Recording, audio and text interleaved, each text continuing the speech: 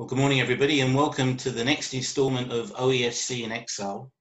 And we're in Acts chapter 16, and we're going to start reading this morning from verse 16.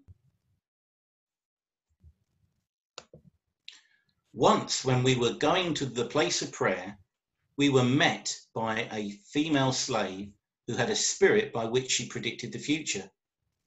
She earned a great deal of money for her owners by fortune telling. She followed Paul and the rest of us, shouting, "These men are servants of the Most High God, who are telling you the way to be saved." He kept this up for many days. Finally, Paul became so annoyed that he turned round and said to the spirit, "In the name of Jesus Christ, I command you to come out of her." At that moment, the spirit left her. When her owners realized that their hope of making money was gone, they seized Paul and Silas and dragged them into the marketplace to face the authorities. They brought them before the magistrates and said, "These men are Jews and are throwing our city into an uproar by advocating customs unlawful for us Romans to accept or practice." The crowd joined in the attack against Paul and Silas, and the magistrates ordered them to be stripped and beaten with rods. After they had been severely beaten, they were thrown into prison, and the jailer was commanded to guard them carefully. When he received these orders, he put them in the inner cell and fastened their feet into the stocks. About midnight, Paul and Silas were praying and singing hymns to God, and the other prisoners were listening to them. Suddenly there was such a violent earthquake that the foundations of the prison were shaken. At once all the prison doors flew open and everyone's chains came loose. The jailer woke up, and when he saw the prison doors open, he drew his sword and was about to kill himself because he thought the prisoners had escaped. Paul shouted, "Don't harm yourself, we're all here." The jailer called for lights, rushed in and fell trembling before Paul and Silas. He then brought them out and asked, "Sirs, what must I do to be saved?" They replied, "Believe in the Lord Jesus and you will be saved, you and your household." Then they spoke the word of the Lord to him and to all the others in his house. At that hour of the night, the jailer took them and washed their wounds. Then immediately he and all his household were baptized. The jailer brought them into his house and set a meal before them. He was filled with joy because he had come to believe in God, he and his whole household. When it was daylight, the magistrates sent their officers to the jailer with the order, "Release those men." The jailer told Paul, "The magistrates have ordered that you and Silas be released. Now you can leave. Go in peace." Paul said to the officers, "They beat us publicly, without a trial, even though we are Roman citizens, and threw us into prison. And now do they want to get rid of us quietly? No. Let them come themselves and escort us out." The officers reported this to the magistrates, and when they heard that Paul and Silas were Roman citizens, they were alarmed. They came to appease them and escorted them from the prison, requesting them to leave the city. After Paul and Silas came out of the prison, they went to Lydia's house, where they met with the brothers and sisters and encouraged them. Then they left.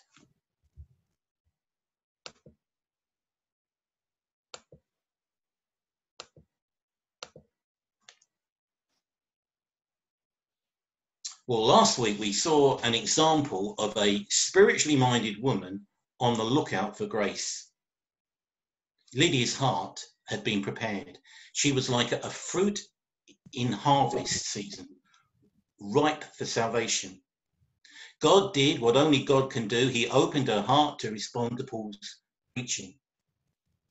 But we get the impression her heart opened up easily as the Lord applied his spiritual scalpel. There was never a dull day, it seemed, in Paul's missionary stay in the Roman colony of Philippi. And Luke immediately goes on to relate the stories of how two unlikely people find grace. Unlike Lydia, who had been drawn to Judaism from a Gentile background, Luke gives us no indication that these particular people were searching for grace. They were examples of how C.S. Lewis once described his own conversion. I was dragged, kicking and screaming, into the kingdom of God, eyes darting left and right for some means of escape. That was true of the slave girl whose story we read of in verses 16 to 18. It took nothing less than an exorcism to drag her out of the clutches of Satan into the kingdom of God. By means of the evil spirit within her, she was able to predict the future. In the pagan and superstitious culture of the ancient world, there was a great demand for fortune telling. This girl was not an exploiter of the public's appetite for clairvoyance. She was a victim. She was being exploited by ruthless men who regarded her as a cash cow in order to earn piles of money as they demanded hefty fees for her spiritualist services. When Paul freed this unfortunate young woman from her demon by casting it out in the name of Jesus, he got himself and Silas into hot water. They'd hit her masters where it hurt, in their wallets. With the removal of the slave girl's demonic powers, their lucrative income stream had immediately been cut off. Paul and Silas made some powerful and vindictive enemies. Her owners seized the missionaries, drag them before the magistrates, pump up false charges against them, and exploit the anti-Semitic prejudices of the crowd. Before Paul and Silas could barely utter a word in their own defense, they find themselves bound to stakes, stripped naked, savagely beaten, and unceremoniously dumped into prison. Ironically, it's just come to light that a British national was recently subject to a caning of 24 strokes in a prison in Singapore for drug-related offences. So these severe punishments were not just a practice of antiquity, but still with us today. It's at this point in the story, Paul and Silas meet one of the most improbable men in Acts to experience the grace of God, their jailer. And I'd like to look at this callous man's remarkable encounter with grace this morning under three headings. Firstly, verse 25, amazing grace. About midnight, Paul and Silas were praying and singing hymns to God, and the other prisoners were listening to them. In 1997, the best-selling Christian book, What's So Amazing About Grace, was published. I think verse 25 demonstrates what is so amazing about grace. Think about it a moment. Paul and Silas had been unjustly and severely punished for performing a noble deed. Due to their intervention, a wretched young girl had not only been liberated from demon possession, but from the abuse of wicked men. They had been treating her as pimps would their prostitutes under their control. Now she had found new life in Christ. Paul and Silas had been vilified as if they were the offenders. They'd been slandered as if they were the bad guys. Their backs had been ripped to shreds by a merciless flogging. If they hoped that this would be the end of their troubles, they were sadly disappointed, as their next destination was the city prison.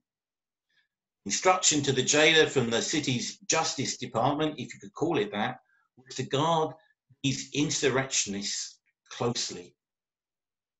Jailer, never one not to take his orders seriously, promptly puts them in the most secure part of the prison, devoid of any natural light. And to demonstrate he was a belt and braces man, he clamps Paul and Silas's feet in stocks. He leaves them in an airless and lightless cell, in discomfort, unable to move around, and in pain with bleeding and lacerated backs. What a bleak position they were in. What a miserable place they'd been consigned to. What a terrible hand that life had dealt them. What a faithless God who had led them to this terrible fate. These would be the thoughts running through the minds of any normal person. And then we read this mind-blowing verse. About midnight, Paul and Silas were praying and singing hymns to God. Not sighs, songs. Not grumbling, but glorifying. Not introspection, but intercession. Not self-pity, but praise. How could this possibly be? How could this be humanly possible? Through grace. Through the amazing grace of God. Paul and Silas realized they were not prisoners of Rome, but prisoners for Christ. And Jesus was so real to them in their dark and dingy dungeon, they could not help but worship him. Like Shadrach, Meshach, and Abednego in Nebuchadnezzar's fiery furnace, they sensed the presence of the Lord Jesus with them. The Greek is in the past imperfect tense. It could be rendered in English, they were continually praying and singing hymns to God. This went on for some time. No wonder the other prisoners were listening to them. They'd never come across such joy in such desperate surroundings. How Christians deal with adversity is, of course, such a powerful witness to unbelievers. Some years ago, John Blanchard and his first wife went to their doctor to get some test results for his wife's cancer. They sat down in the consultation room and the doctor said he had some bad news and he seemed to hesitate. But John Blanchard stepped in and made it easier for him. Please don't worry. You can say anything to us. We're Christians.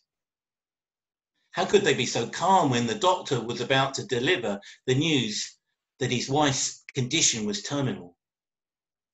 Only through grace. Only through a knowledge of the grace of God that came through a lifetime of walking with God.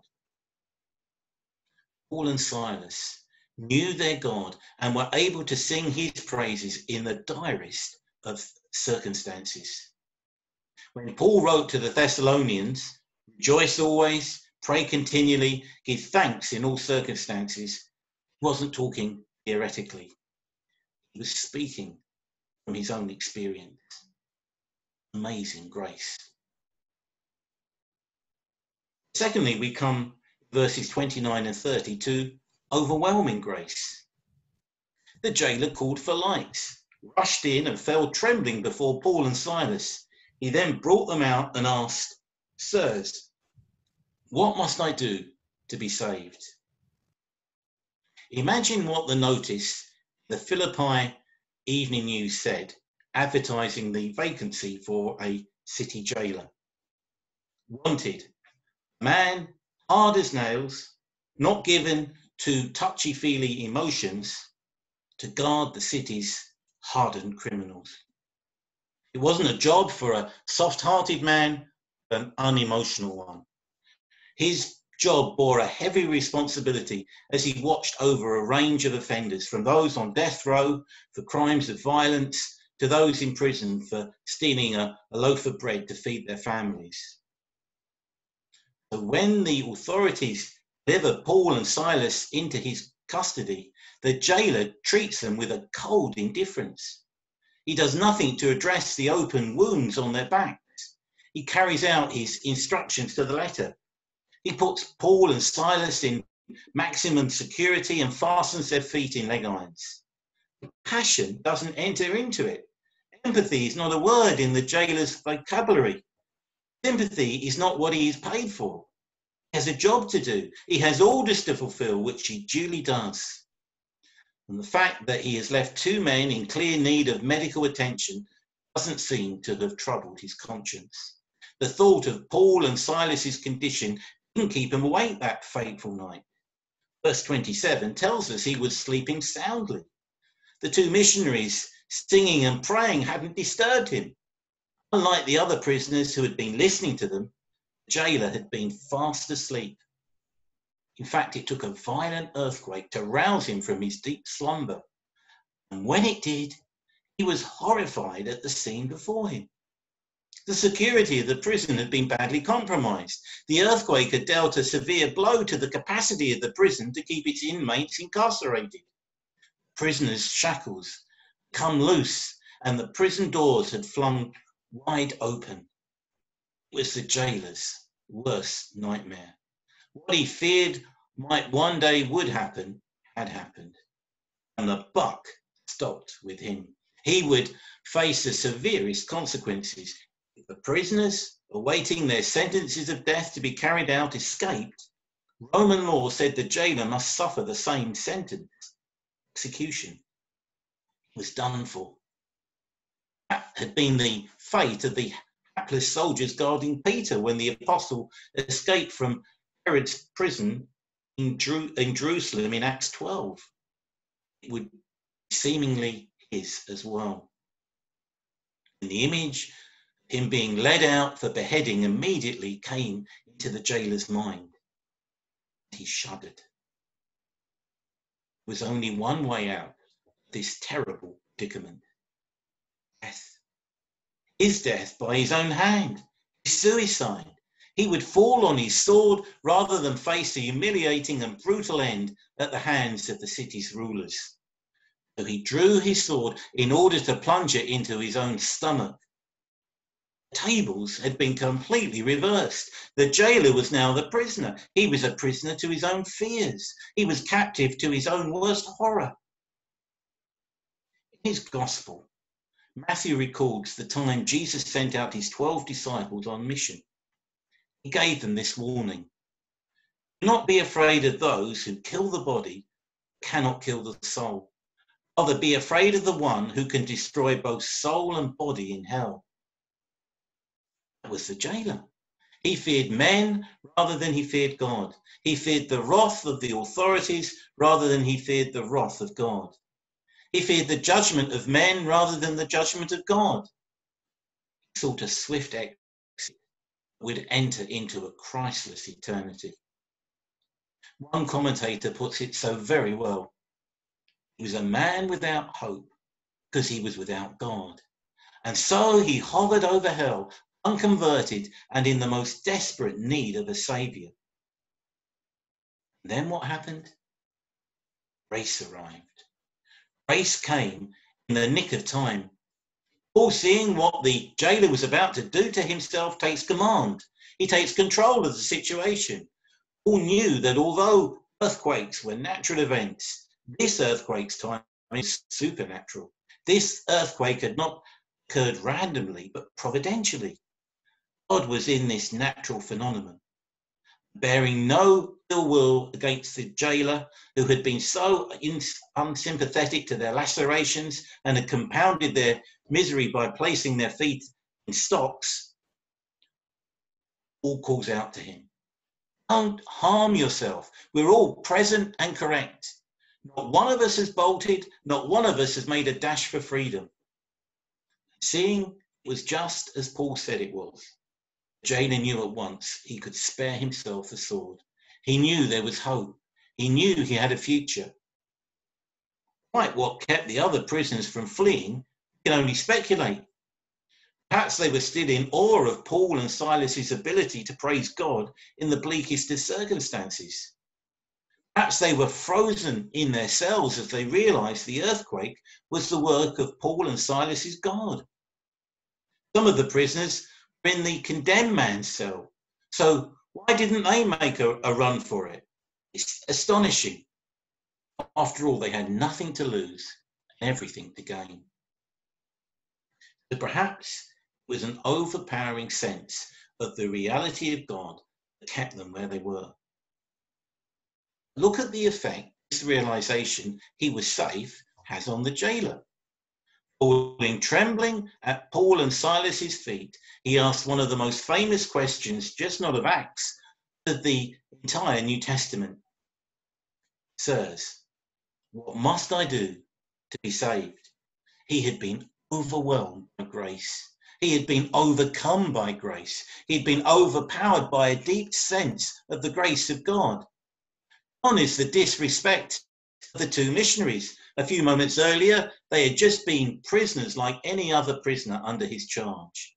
Now he addresses them as sirs. His defences and resistance had been stripped away. Now he realises he must have the ultimate question of life answered, and these men have the answer. Paul's word of reassurance had saved his life. Now his soul needed saving.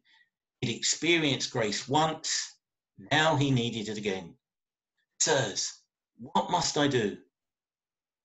Although his experience of the grace of God was far more dramatic than Lydia's, the work of God was exactly the same. God had opened Lydia's heart by the tranquility of a river. God had opened the jailer's heart through the trauma of an earthquake and the escape from death by his own hand. Two different hearts had been opened to receive the gospel in vastly different circumstances. The message is always the same.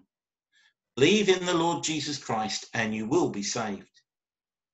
Quite how God opens the heart to respond to that unchanging, life-giving message varies from Christian to Christian. People become Christians in all sorts of ways. Like Lydia, some are drawn quietly and imperceptibly.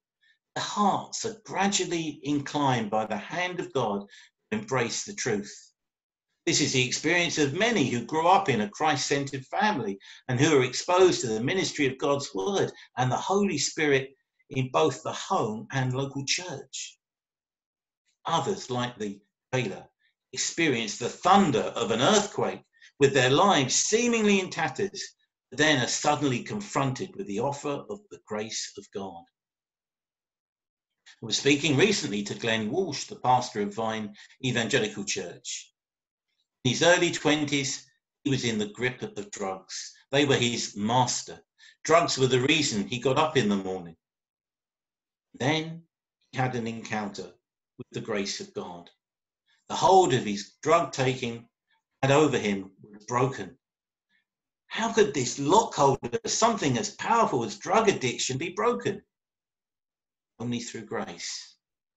Overwhelming grace. The scale of that grace that knocked the jailer off his feet. Amazing grace, overwhelming grace, and finally, transforming grace. Verse 33. At that hour of the night, the jailer took them and washed their wounds. Then immediately he and all his household were baptized.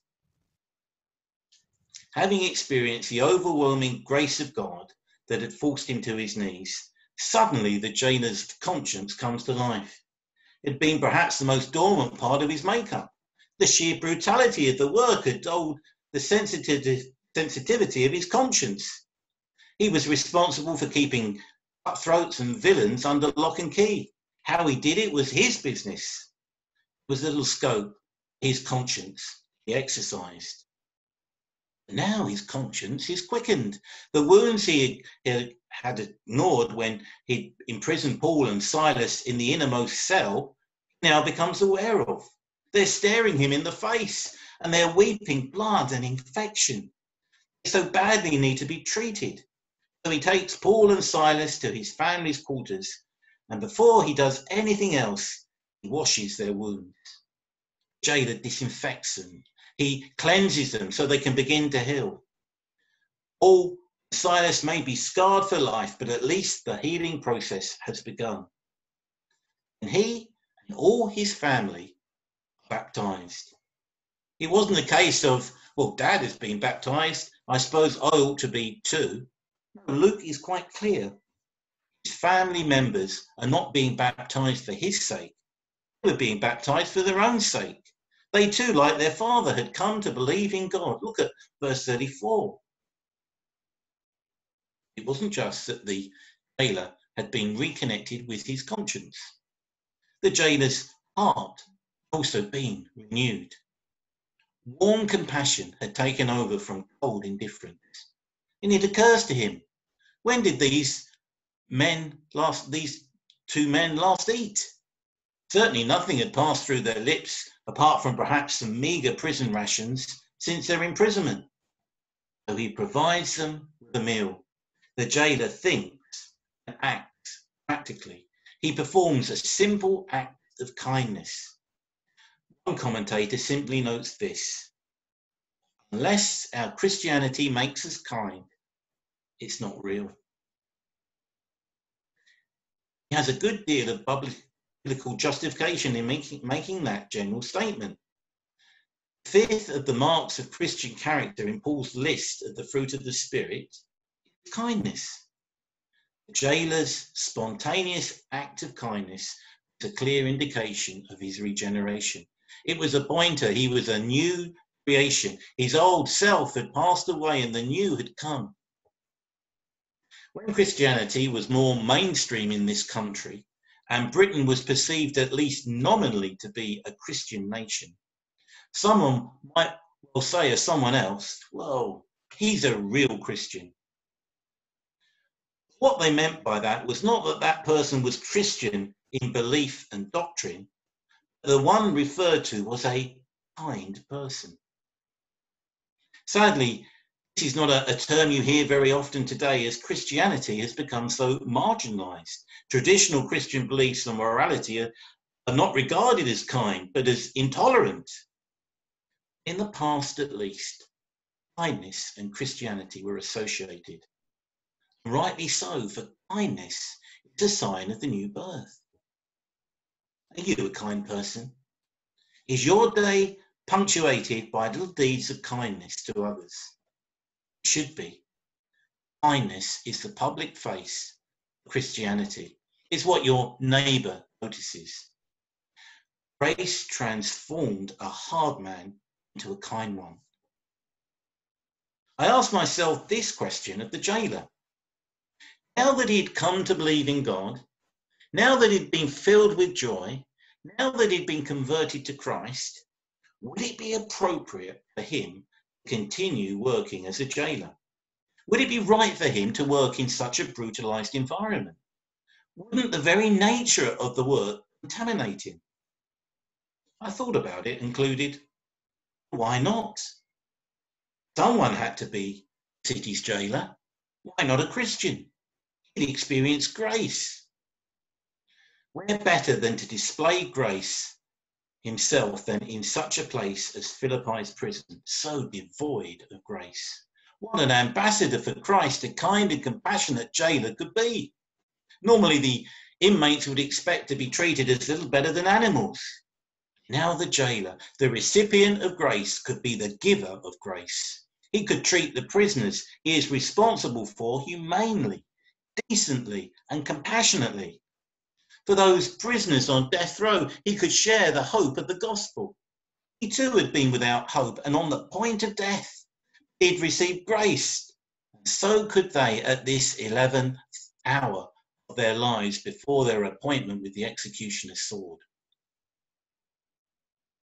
Campbell Morgan relates the story of Bishop John Taylor Smith in his commentary on Acts.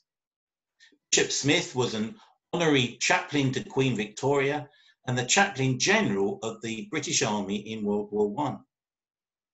More importantly than all these offices he held, he was a gospel man. He always used to ask candidates for the army chaplaincy the same question.